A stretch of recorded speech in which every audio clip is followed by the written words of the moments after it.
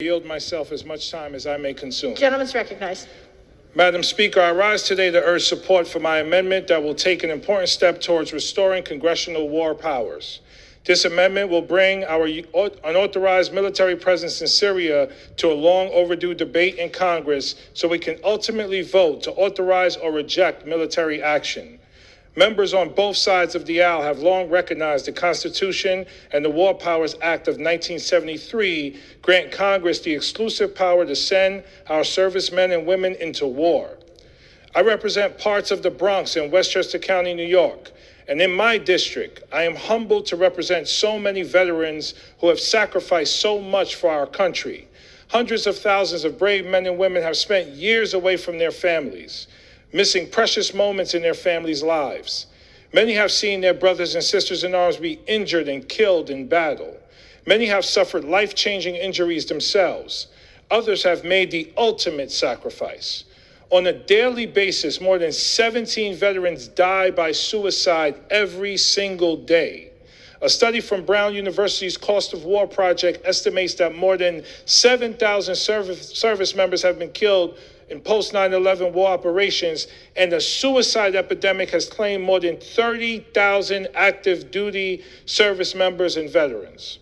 Given the unimaginable sacrifice of our troops make for our country, we owe them the respect of holding a debate and a vote on deploying them into harm's way.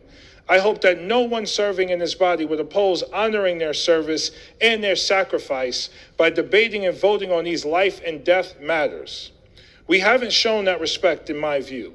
Washington is known for military contractors lobbying for endless wars and a bloated Pentagon budget, while our investments in schools, healthcare, and jobs at home are neglected. Our military footprint extends across dozens of countries, far from public scrutiny and accountability. In Congress, we find out about drone strikes after they occur in the news. My amendment, which I am honored to be joined by Representatives Khanna, DeFazio, Schakowsky, Tlaib, Levin, Cohen, and Richie Torres in offering, is a fundamental next step towards breaking that cycle. This is a question of war and peace that should be answered with a recorded vote in Congress. This amendment does not take a position on substantive Syrian policy questions. It merely requires this body to follow the Constitution and hold the debate and vote to authorize military action. I hope that my colleagues will agree that our troops and the American people deserve to see this body and hold that debate and then cast their votes. Under the last administration, President Trump made it clear that U.S. military troops in Syria were there to secure the oil, but an explicit authorization from Congress was never obtained for that purpose.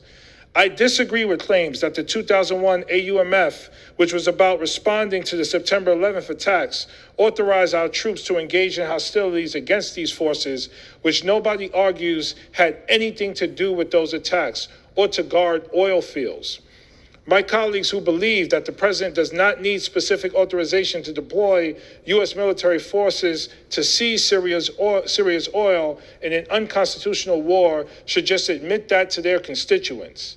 They don't care about the duty of Congress, the Constitution, or the War Powers Act. I agree with what President Biden said yesterday at the United Nations, where he called for a new era of relentless diplomacy, and that U.S. military power must be our tool of last resort, not our first, and should not be used as an answer to every problem we see around the world. One step in the right direction would be to restore war powers, which is the solution put forth in this amendment. After U.S. troops clashed with armed Syrian villages last year, now senior Biden NSC advisor Brett McGurk wrote on Twitter last year that American soldiers with an ill-defined mission in Syria are forced to navigate roads controlled by Russia and Syrian regime forces. He said that this is too much to ask of our brave warriors. I agree, and that is why I'm seeking a vote to show them the minimum respect of doing our constitutional duty and either authorizing a mission with clear goals and a timeline or bringing our troops home to their families. I honor and respect the incredible sacrifices made by our Kurdish allies. Nothing in this amendment supports abandoning the Kurdish people, nor do I personally support that. The current unauthorized U.S. military presence of indefinite duration is disrespectful to the Kurdish people, as it does not provide them the clarity that they need to make their own sovereign decisions about how best to protect their people and advance their own interests.